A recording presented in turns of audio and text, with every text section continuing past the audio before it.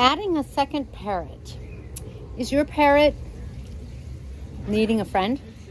How will adding a second parrot go? What kind of parrot should you add? That's some questions that Bella and I are asking today. Hey guys, I'm Kaylin, the author of The Parrot Blue Spawn and the new book, Get to Know African Gray and Cape Parrots. Be sure to get your copies on Amazon. If you are here to learn the answer to some of these questions, just like one of my YouTube members, then you're in the right place. Bella and I are going to talk to you about Bella, about whether or not she's an easy parrot, and what it's like to take on a second bird. She's sort of the second, our Major Mitchell being the first. In this example, in this one example, if you knew that this was Bella, and you knew that we adopted her with a naked belly, then you're used to hanging out. Thank you guys for being here. I love my fans almost as much as I love my 22 plus species. Bella's giving you an idea of what I wanted her to. She's being loud. Let's get started.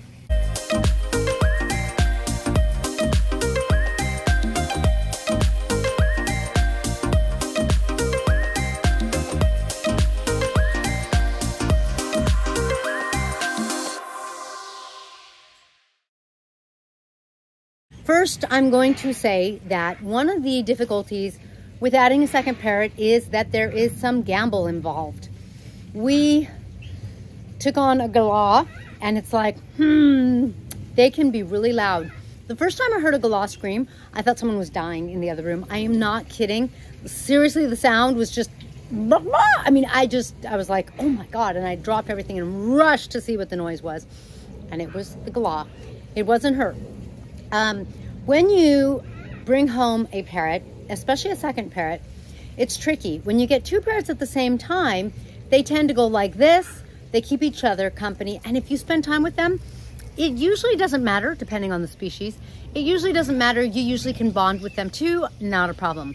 When you bring one home and then you wait and you bring another one home, things change. So, in case Bella has given anyone the impression that she is sweet, fluffy, beautiful, cuddly, loving, quiet, I want to bust that myth. Yes, she actually is a lot of those things, although she was just being loud, and I'm glad. That wasn't as loud as she can really be. That just wasn't really bad. And you heard, it is not melodious. Cockatoos are not songbirds. There are songbirds, and then there's like on the other end of the spectrum are the squawky sounds that can hurt your eardrums of some cockatoos or maybe a lot of cockatoos. Bella is destructive. We try to not let her fly upstairs because she eats the walls and the wooden banister. OMG. Can I think of anything more expensive for her to eat? I mean, how do you replace a wooden banister? I don't want to know. I just don't want to know. The walls, like anything wood, my antiques, oh my. Frankly, guys, most of my parrots don't eat these things, but she does. So when you bring a second bird home, there is some gamble involved. If you bring a Galahs home, please don't be fooled. I think this is an old lady, or at least older. And what I'm really saying when I mean that, when I say that, what I really mean is she's more chill, man. She's more calm. Sure, she eats wooden banisters and walls, cabinets, but she's chill. If she were young and full of spike and vinegar, I don't want to know. I've seen some videos where people have had to like almost replace the whole inside of their house. It seems unreal. It seems completely unreal. And if you watch my videos, you're going to think my house is in order, but those videos might be pre-Bella. Is she like super, super, super eating everything? No. Are they all? Yeah. In other words, no, she's not the one who's eaten all the damage to my antiques and walls. And yeah, but that's what parrots do.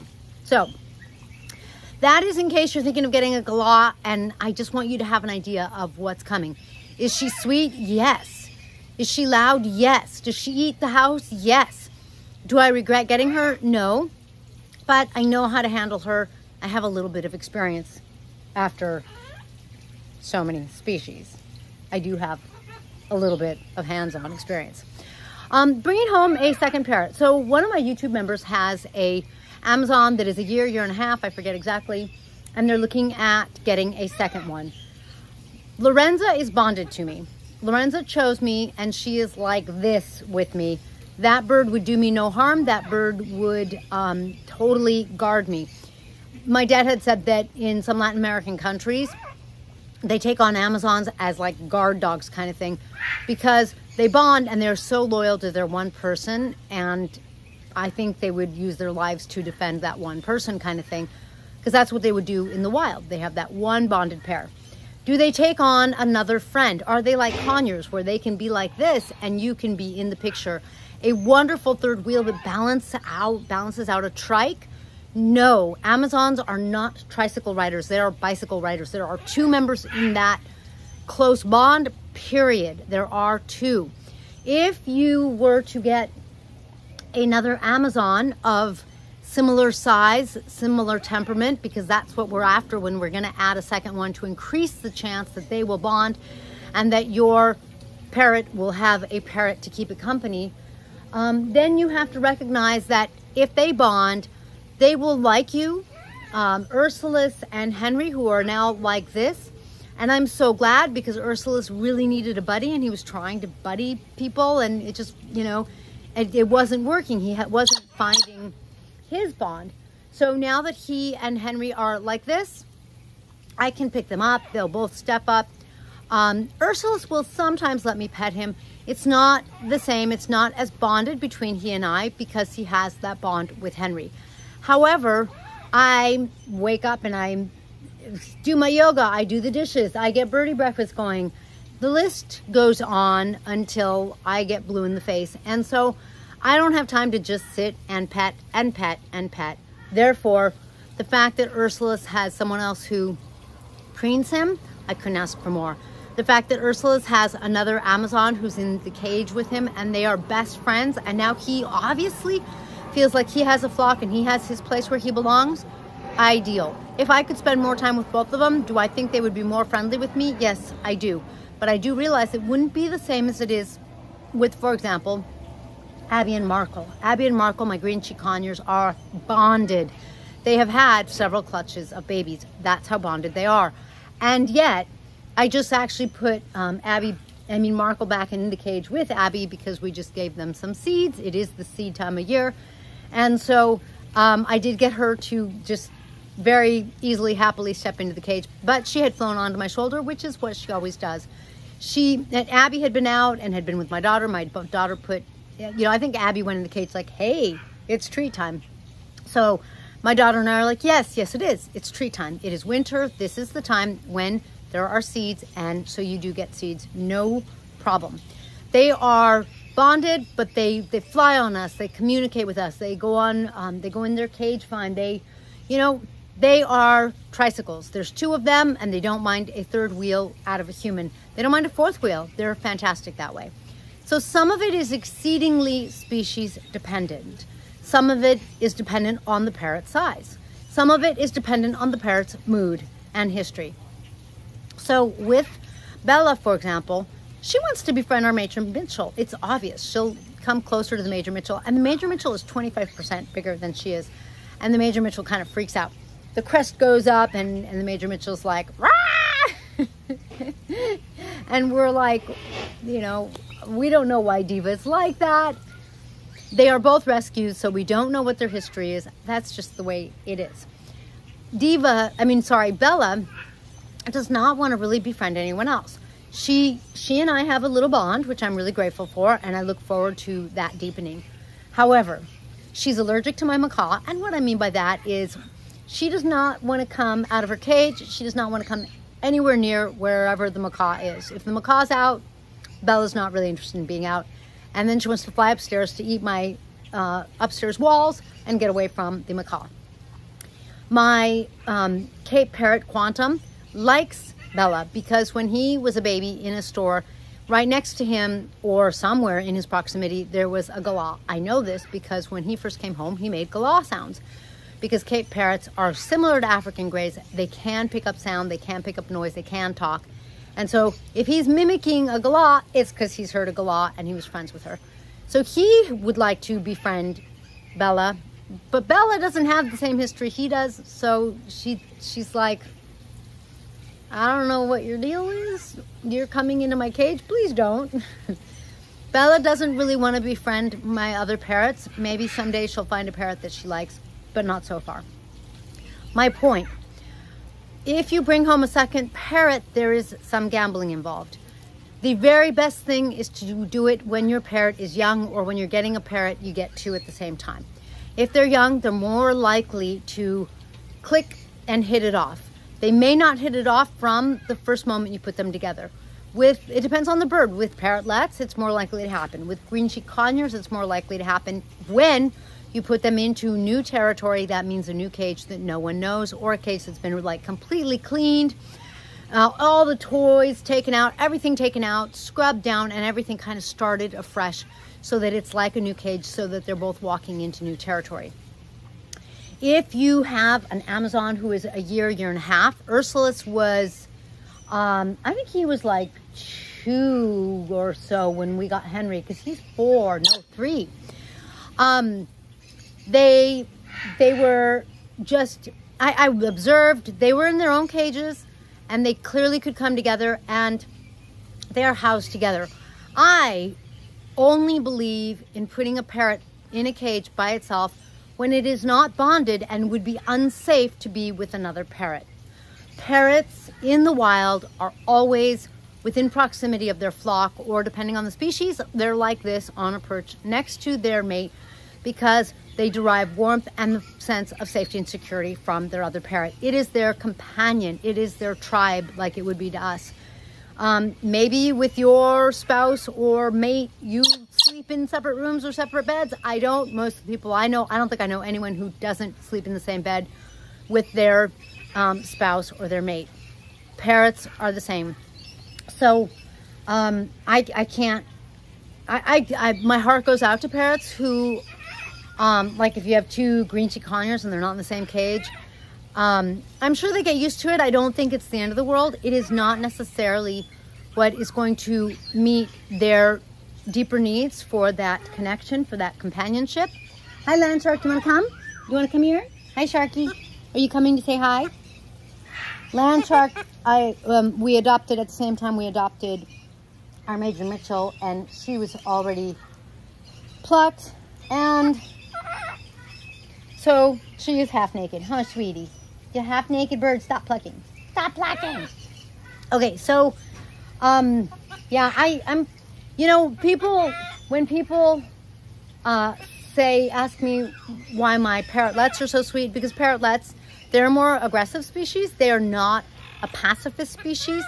Budgies, cockatiels, my linneys, the red rumps, they are pacifists. They're really sweet birds. They're not aggressive with other birds.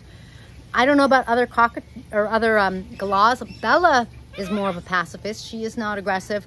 I don't know if that's true for all Galahs. But if you have,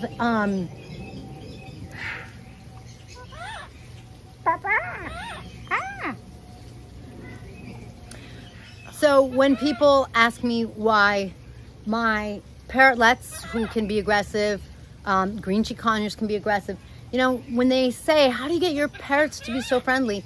One of the ways is I make sure that their needs are met. They need to be in a flock. And if they're in separate cages, they're not sharing territory. It's like you know, living next door to your family, but not in the same house. I can't imagine not being in the same house with my husband and my daughter. And so if you put my husband and my daughter in houses right next to me, would I keel over? No, of course not. But I wouldn't be the same. Would I be perfectly functional? Yes, but not exactly the same. Some of my spirit would be diminished. If you want to increase your parrot's spirit, then one of the best things you can do is get them a friend. And if it's a different species, for example, if you get like a golden conure, because we want the same kind of temperament, and Amazons are really loud and they can be kind of active. But they are, you know, they don't, Like an African gray, you could try that, but African grays are more chill. So like, I don't feel like that would be a good match. It doesn't mean it wouldn't work. It means that's not where I would hedge my bet. So whatever you do, you can put them cage by cage, especially if they're two different species. And it used to be that my golden conure and my orange-winged Amazon were like this. My golden conure would step on his head. I mean, he literally let her walk all over him. So I felt very safe putting them together. But if you don't feel very, very, very, very safe, then you can have them in separate cages. And that's, you know, it's a matter of safety has to come first. And then if you can have them safely, happily, without being stressed out, be in another cage with another parrot, that's the best choice. So, yes, when you bring a second parrot home, it is a gamble. Yes, if you have an Amazon, you are going to lose some of the intimacy, but it may be worth the trade-off. And you're still going to have the connection with both of the Amazons or whatever species you pick. If you pick another species, you might have two parrots that are kind of needy, because when they don't have another one of their species or one that they can really, really bond with, and generally speaking, they bond more with their own species than they will with another species, then it isn't a guarantee, but it is likely that you might wind up with two that are more needy. Just kind of the way the cookie crumbles. And yes, the sooner you get a friend for them, the better, because the more, either the older they are or the more they are already set in their ways, you are already their flock, they're already needy, they're already the only one getting the attention kind of thing, they're already the only burb on the block, then, you know, now we have to change everything. We're bringing in another bird, which is another big change, but we're also changing like how we distribute our attention. We're changing how they're supposed to behave. We're changing how they're supposed to relate. And it gets to be a lot. So the sooner you do it, the better. And then if you do, you can put them cage by cage. And if given enough time, they are very, very likely to get along when they're the same species. And generally speaking, if they're not too set in their ways, they should be able to adapt. In Emerald's case, for example, we never got another Hans macabre because she just pays no attention to all the other birds in the house. She likes that they're there. She'll steal food from them if she can, but that's about it. She doesn't, you know, she just doesn't engage with any of them. No one her size, no one her temperament, nothing at all. So make sure that you look at that carefully so that you wind up with the best flock that suits you and suits your birds. Thank you for joining me in this blissful video. I hope that it was a lot of help for you. If you want some awesome merch, make sure to go to shop.parrotbliss.com, where my daughter has some awesome illustrations and we turn them into t-shirts and things like that. One of my other favorites is my glass cutting board. I really like that. It's one of her illustrations. If you have any questions or comments, please be sure to put them below, and then I will catch you in the next feathered video. If you want to become a part of the YouTube membership, please visit parrotbliss.com and you will see groups highlighted and you can click there and join. I will catch you in the next pink video.